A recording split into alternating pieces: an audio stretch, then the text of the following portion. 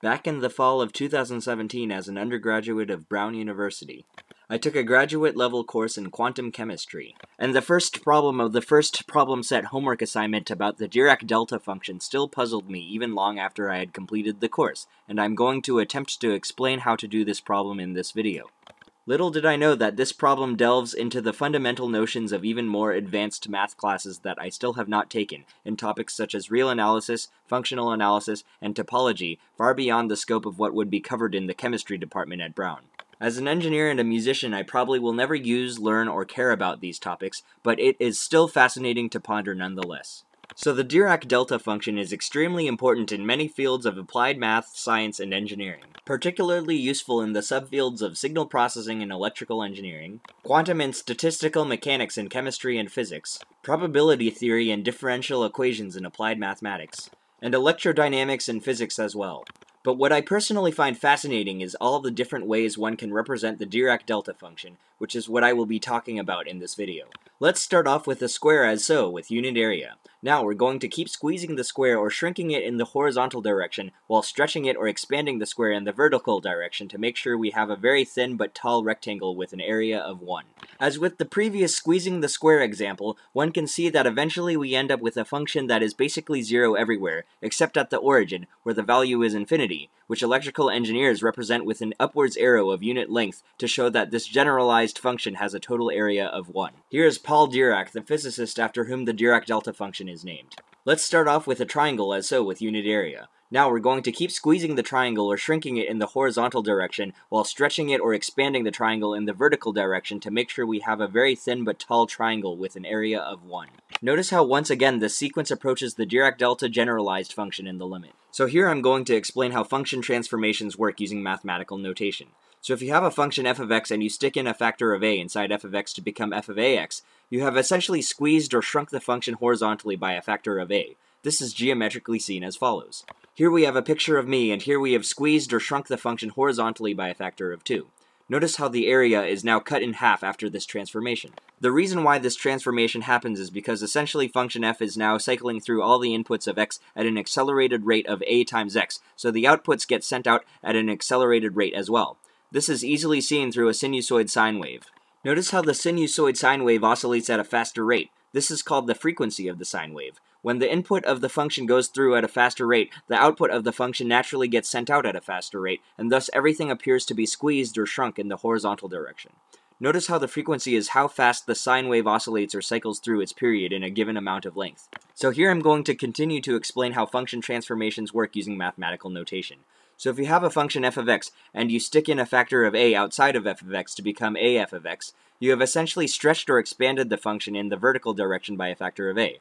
This is geometrically seen as follows. Here we have a picture of me again, and here we have stretched or expanded the function vertically by a factor of 2. Notice how the area is now doubled after this transformation. This can also be seen with a sinusoidal sine wave.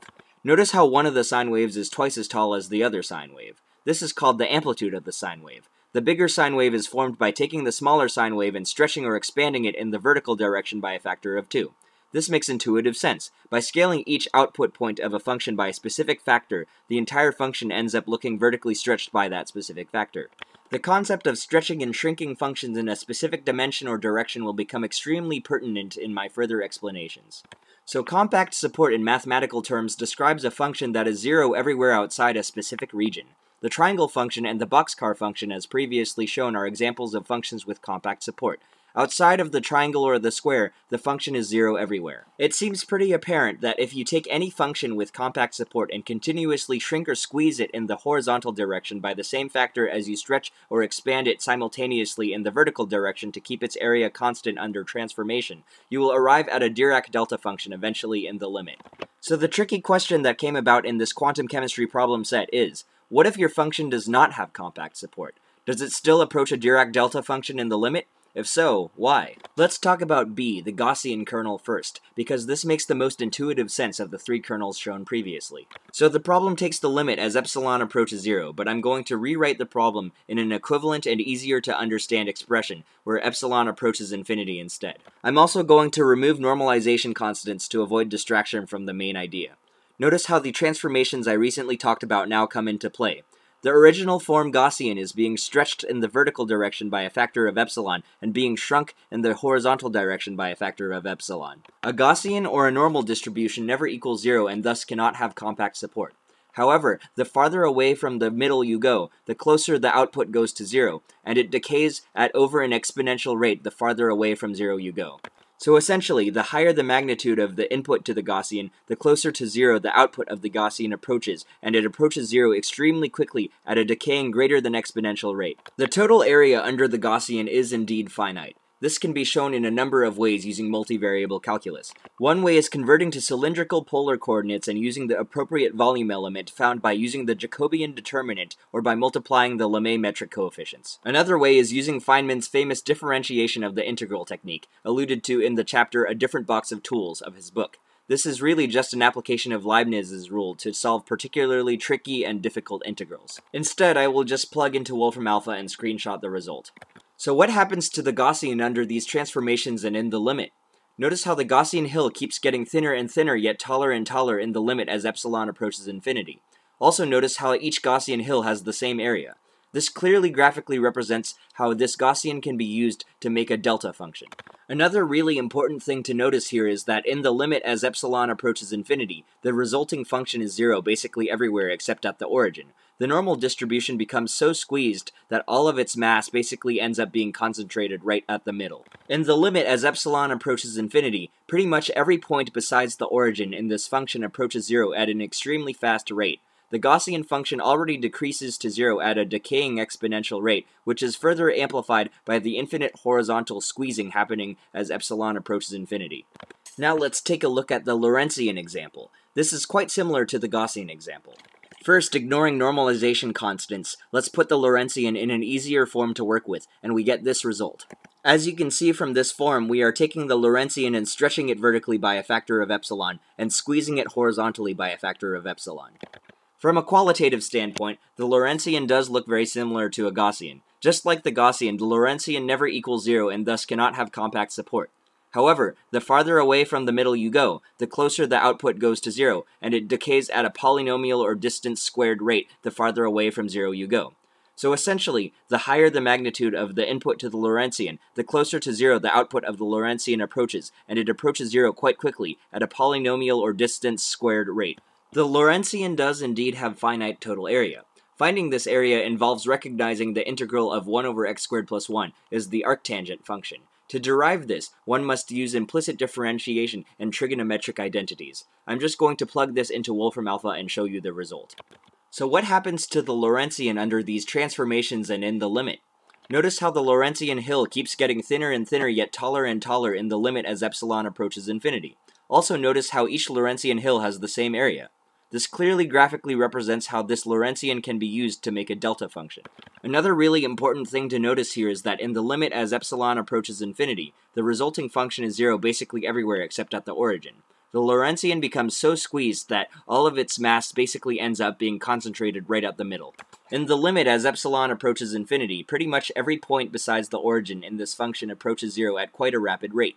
The Lorentzian function already decreases to 0 at a decaying polynomial or distance squared rate, which is further amplified by the infinite horizontal squeezing happening as epsilon approaches infinity. So here comes the real tricky question. What happens with the sinc function? This is way less obvious than the previous Gaussian and Lorentzian cases. First, let's rewrite the sinc function into something that's easier to analyze and interpret. The problem provides a sinc squared, but the problem remains the same even with a normal sinc that is not squared, and it is easy to see this after the fact. Ignoring normalization constants, we get this result. Let's first analyze the sinc that is not squared, and here's the result that we get. As you can see from this form, we are taking the sinc function and stretching it vertically by a factor of epsilon, and squeezing it horizontally by a factor of epsilon. This is the exact same process that we did with the Gaussian and the Lorentzian to create a delta function. Now let's plot this and see what happens. Here's what the original sinc function looks like. Now let's keep stretching it vertically while shrinking it horizontally to see what happens. So yes, we can clearly see that at the origin the function shoots up to infinity, but something is not quite right. Let's zoom in a bit. In digital signal processing, we often talk about side lobes, especially when designing filters. Notice how in the sinc function graphed here, the main lobe has a peak height of 1. The first side lobe has a peak height of about 0.2 as calculated below. Therefore, the main lobe will always be about 5 times taller than the first side lobe no matter how we transform the sinc function. Here is the problem. No matter how large we make epsilon, graphically we can clearly see that this function is not 0 everywhere else besides the origin, and furthermore, this function does not even approach 0 everywhere besides the origin as we increase epsilon toward infinity. Mathematically, we can see this result using some electrical engineering knowledge as well. So it is common in electrical and radio engineering to send information using radio waves using amplitude-modulated signals, thus formulating the concept of AM radio, where the AM stands for amplitude modulation. To perform amplitude modulation, you start out with a carrier wave sinusoid of a really high frequency, and you multiply it by the signal containing information you want to send, and thus the signal containing information you want to send multiplies the carrier wave sinusoid and modulates the temporary and instantaneous amplitude of the carrier wave sinusoid, hence the name. This is best illustrated using this image. Link to image source on the bottom. Notice how we clearly have a carrier wave sinusoid of high frequency that is multiplied or amplitude modulated by the modulating waveform or message signal with information that we want to send. Notice how the envelope highlighted in blue clearly represents the modulating waveform. The idea of the envelope is the easiest way to grasp and understand the concept of amplitude modulation. Essentially, the modulating waveform creates the envelope under multiplication with the carrier. Similarly, the transformed sinc function can be viewed with the perspective of amplitude modulation. We can rewrite the previous result as follows. We can then interpret this result using amplitude modulation. We can interpret the sine wave as the carrier wave, and we can interpret the 1 over x as the modulating signal or envelope generator. Reminder, we are taking the limit as epsilon becomes very large and approaches infinity, and therefore it is safe to say that our sinusoidal carrier wave is of a really high frequency, as it should be for proper amplitude modulation. Graphically, we can clearly see how amplitude modulation is happening. Clearly, the 1 over x generates the envelope that amplitude modulates the carrier wave. Thus, this creates a huge conundrum. If we increase epsilon, all we do is increase our carrier wave frequency, but no matter how fast or high our carrier wave frequency is, the envelope of 1 over x will always remain the same. Thus, clearly in the limit as epsilon approaches infinity, this function does not actually approach 0 everywhere besides at the origin. So how could this function possibly be used to represent a delta function? Let's delve into some deeper math ideas. Here is the Heaviside step function. It is 0 when x is less than 0, and it is 1 when x is greater than 0. From the graph, it can be seen why they called this a step function. Oliver Heaviside was a famous electrical engineer after whom this function was named. Random note, some people consider the Heaviside step function the integral of the Dirac delta function, and therefore the Dirac delta function is the distributional derivative of the Heaviside step function. So here's the real question. What happens when x equals 0? Is it 0? Is it 1? Is it 57? Then again, does it really matter? After all, no matter how we define the output of that one specific point of the Heaviside step function, we still just end up using it the same way in all electrical engineering applications. Fun fact, we spent like a whole week debating this issue in Engine 1570, linear system analysis, or signals and systems at other schools. Okay, let's look at another example. So here, this function looks exactly like the line y equals x. However, there is a whole or removable singularity at x equals 3 because the output of the function is undefined at x equals 3. So here's the question, how should we define this one specific point? Should we just define that whole as 3 as to make the function smooth and continuous? But then again, what's stopping us from making the whole like 57 or something? Let's look at a further example. Consider the boxcar function again. I introduced this function in the beginning because clearly this function has a total area of 1. The question is, how do we define the discontinuous points at x equals 0.5 and x equals negative 0.5? Should they be 0? Should they be 1? Should they be 57? Then again, does it really matter? No matter where we put these two very specific points, looking at the function as a whole, it still has the same total area of 1. A function contains an infinite set of points, and moving just two specific individual points of the infinite set doesn't really change it that much. This idea can be seen in the example of the Gibbs phenomenon of Fourier series. Notice how the Fourier approximation of the square wave overshoots the discontinuity point. However, mathematically, the Fourier series still converges globally despite having an overshoot at just one point. Here is a picture of a square wave approximated with 125 harmonics. So the real question is, since a function has an infinite set of output points, how many specific individual points must one change before the function can basically be classified or considered as a different function? 1, 2, 7, a million? What about a smaller but still countably infinite subset of the domain of the entire function? The thing is, if we keep going, eventually we'll end up altering every point of the function itself to be an entirely different function altogether, so there is a metaphorical line that one will eventually cross to answer that question. These are the kinds of questions they ask in advanced math classes, and my communications systems professor in Engine 1580 showed us this idea and refused to delve into it further because it was beyond the scope of an engineering class. One of my pure math friends at Brown had a Russian math professor who said in his thick Russian accent, "Class, these are what I call engineering integrals. They're so easy that even engineers can do them." So back to the sinc function. Important note about the total area. The sinc function does have finite total area. This can easily be shown with the following methods. One can perform the sinc integral by using Feynman's differentiation under the integral sign technique, the famous technique referred to in the chapter A Different Box of Tools in his book. This is essentially just a specific and situational application of Leibniz's rule.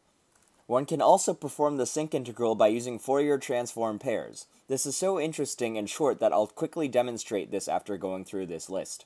One could also even use the alternating series test to show that the area converges. Basically approximate the sinc integral with the alternating harmonic series to show that there is finite area. One can also show the sinc function has finite energy using Parseval's relation, and therefore should have finite total area.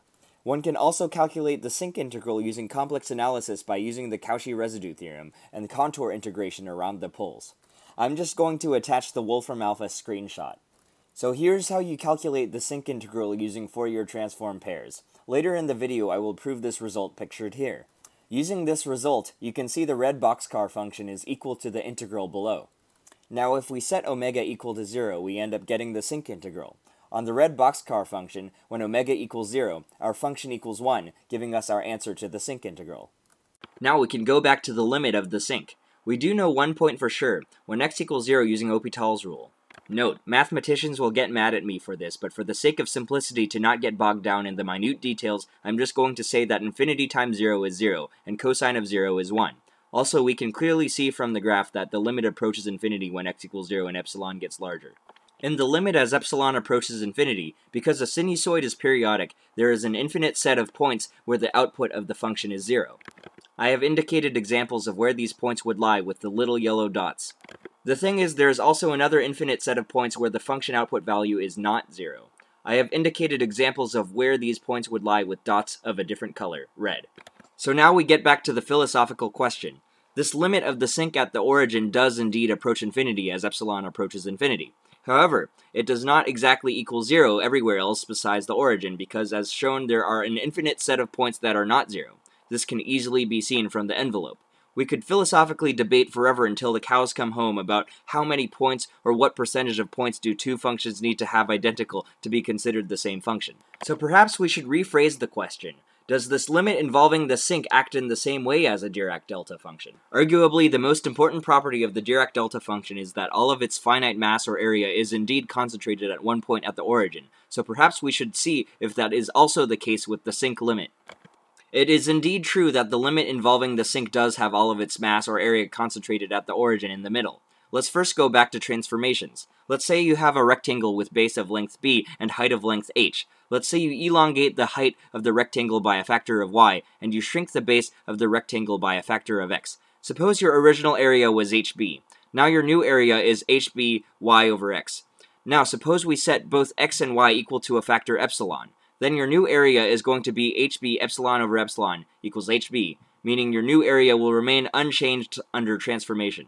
This generalizes to all shapes besides rectangles, because if you use calculus philosophy, any function or shape can be represented by an infinite amount of infinitesimally small rectangles, and since areas add linearly, scaling works the same way for all shapes. This is exactly what is happening with the limit involving the sinc. If you shrink one dimension by the same factor as you stretch another dimension, they end up canceling out and leaving the area unaltered. Using this logic, let's look at the main lobe and side lobes of the sinc function and do some numerical examples. The main lobe of the sinc function has this area. The first side lobe of the sinc function has this area. The second side lobe of the sinc function has this area. The third side lobe of the sinc function has this area. The fourth side lobe of the sinc function has this area. Notice how the absolute value of the area of each side lobe decreases and gets smaller the farther away you get from the origin.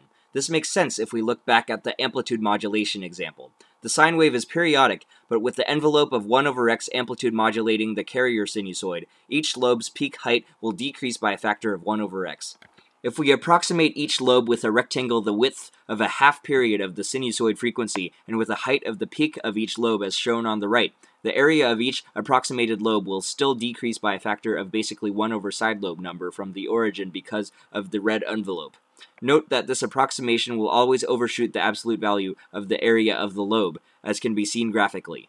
It is worth noting that no matter how we stretch, shrink, scale, or transform the sinc function, the ratio of the areas of the lobes and the ratio of the heights of the peaks of the lobes will remain constant. As was just shown numerically and analytically, each lobe decreases in area and peak height the farther away one goes from the origin. Furthermore, as shown earlier, the sinc function has a finite amount of total area, and therefore we can conclude that if we continually squeeze the sinc function horizontally, every single lobe that contributes to the finite total area gets squeezed towards the center, and lots of lobes start to concentrate and get compacted in the middle. Intuitively, the lobes with the largest area and contribution to the finite total area get concentrated towards the center, and when you look farther away from the center, you start to look at lobes that contribute less significantly to the finite total area, because they get progressively smaller the farther away you go. Therefore, to conclude more generally, since the side lobe areas decrease with side lobe number by a factor of about 1 over side lobe number, and since the sinc has finite total area, logically we can conclude that the lower the side lobe number, the more significant that side lobe is in its contribution to the total area, and the closer to the center it is. And vice versa, the higher the side lobe number, the less significant that side lobe is in its contribution to the total area, and the farther away from the center it is. I will go into this in more detail. So here's a question. In the limit as epsilon goes to infinity, what happens if we arbitrarily pick a side lobe, let's say here, indicated by the green circle? Let's approximate the green lobe by a rectangle with a base width of pi over epsilon, or half a period, and with a height of the peak value of the green lobe, which will lie on the red envelope line. As mentioned earlier, the area of this will overshoot the actual area. So the thing is, the green lobe's height will be finite since it lies on the red line, which we can clearly see, but the green lobe's width will be pi over epsilon, where epsilon approaches infinity. Finite height times infinitesimal width is still 0 area. Therefore, the green lobe has 0 area in the limit. Okay, so what if we call that green lobe we just previously chose the nth side lobe, and we decide to pick a side lobe that is closer to the origin, indicated by the yellow circle? Why don't we divide n over 2 and round up and call this number m?